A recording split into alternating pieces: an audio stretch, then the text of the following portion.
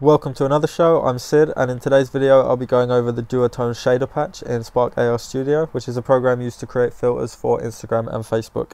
If you're new to the channel, I have over 50 tutorial videos in a playlist linked in the description for you to browse through, and if you enjoy them and find anything useful, don't forget to subscribe, hit like on a couple of those videos because it really helps grow the channel. Also, don't forget to hit like on this video and leave a comment below letting me know whether you're a new subscriber or an old subscriber, because I'm quite interested to know.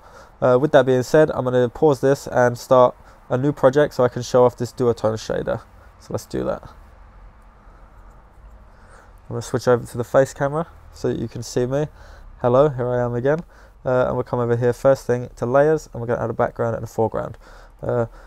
These effects all typically will work on face meshes, objects, 3D objects, anything like that. But for these examples, I'm going to use the rectangles and foreground background layer thing, just because it's an easy example to demonstrate on a screen.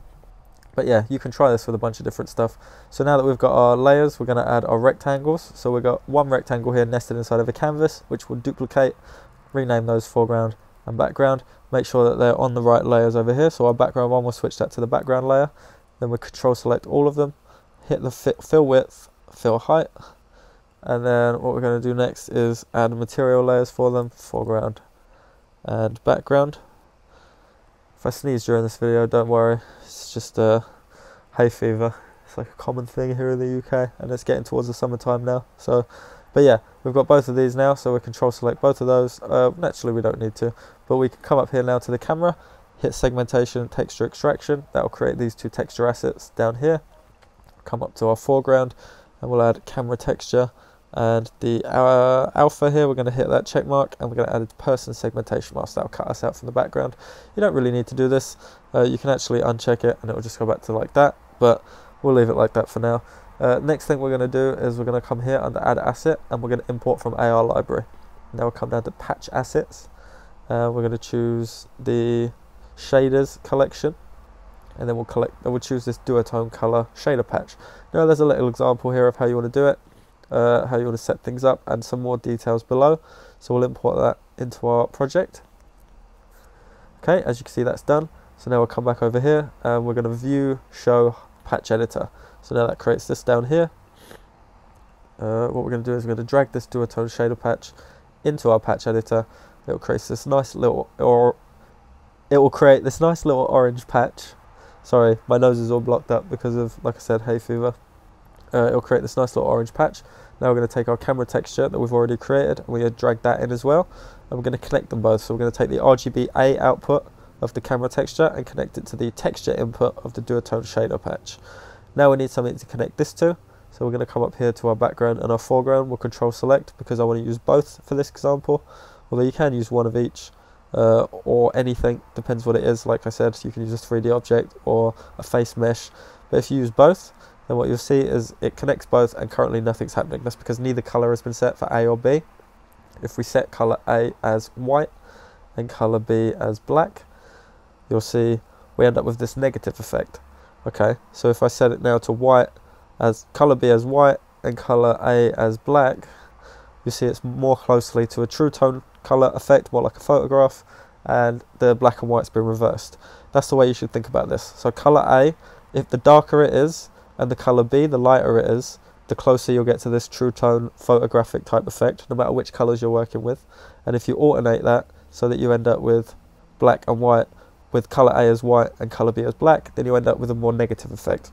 So if you think about that when you're factoring in like the color choices that you make, just know that the darker the color is for color A, and the lighter the color is for color B, the more true to life the photo you'll get.